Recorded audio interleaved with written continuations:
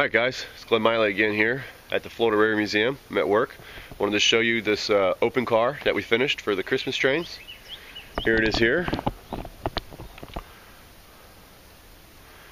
This is the 6324, built in 1962 for the Union Pacific Railroad as a baggage car.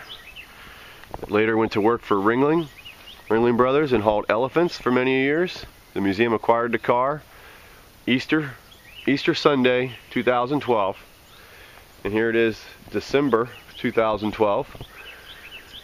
The car has already completed 8 round trips, hauling close to 800 passengers.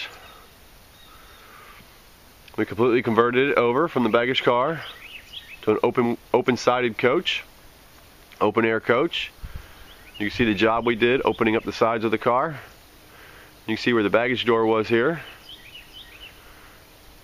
And we added 2 restrooms to the car. Original UP number 6324. We're going to go ahead and go inside and take a look at the interior. Alright, this is the interior of the car. Did a tremendous amount of work in the car. If you watch the work in progress video, which is just 2 months ago or a month and a half ago, and you see how far we were. You see how the openings turned out here. Nice and clean. We added this pipe for extra security for the passengers. The car seats 100 people. I ran out of the blue seats, so we had to use these green ones to fill it in. We left this area here empty of seats because in 2013 we're going to cut a hole in the side of the car here and put in a vestibule so it can unload itself. Here's some remnants of when it was working for Ringling. That's for the elephant tie downs. So this car hauled elephants for years and years. We said it seats 100 people. It's decorated for the Christmas trains right now. Nice big wide aisles.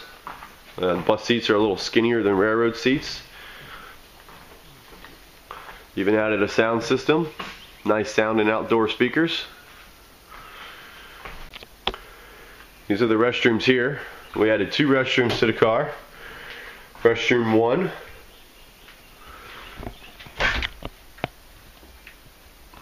And right across the hall, restroom 2. They're not real big, they're pretty small. You can see it goes from right there, door, end of restroom. But they're big enough, you know. We got the exhaust fan. They got sinks in them. Paper towel holders, mirror. And then the toilets. These toilets here are actually, they're not the conventional RV style direct drop into a tank toilets. These are, they're called headhunters. The holding tank, the toilet's directly over the trucks of the car. Here with another railroad museum or a tourist railroad, you understand what I'm talking about. The holding tank is about 50 feet down the side of the car.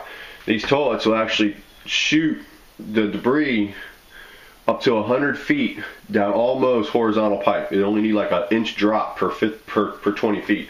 So they're very efficient toilets. They require electricity. You see they got electricity on here. They run off 12 volt. This button here is you actually use to flush it. You push that button and it goes whoosh, and it's gone. But anyway, so this is our newest car. Like I said, it's a 100 seat. It's a 6324. It was built in 1962 for the Union Pacific Railroad. Sold to Ringling in 1972. The museum acquired the car in 2012, Easter Sunday. And here it is December 2012, and it's been completely converted from a baggage car, elephant car, to a 100 seat passenger coach. Alright, so that's the update, and we'll talk to you folks later. Out.